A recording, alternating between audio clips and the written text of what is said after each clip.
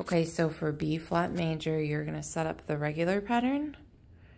You can do it on any string, like A string is fine. Okay, and then lower your 4, lower your 2 to be right next to 1, and then do a low 1.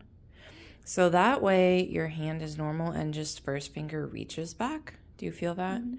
Okay, so that's good. So that's the pattern you're gonna start with, and this will be a B flat, and you just stay in that pattern, play those 4 notes, and then play the same pattern on E string to 4th finger, and that'll be the scale.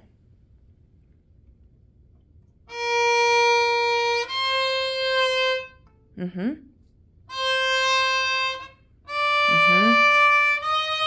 A little bit lower. Oh, too low. Yeah. A little higher. T.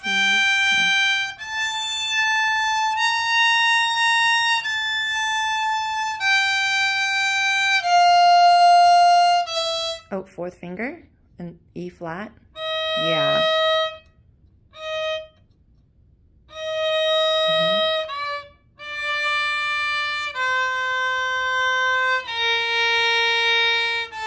Oh, just stop on B flat. Yeah. So it goes from low 1 on A to low 4 on E.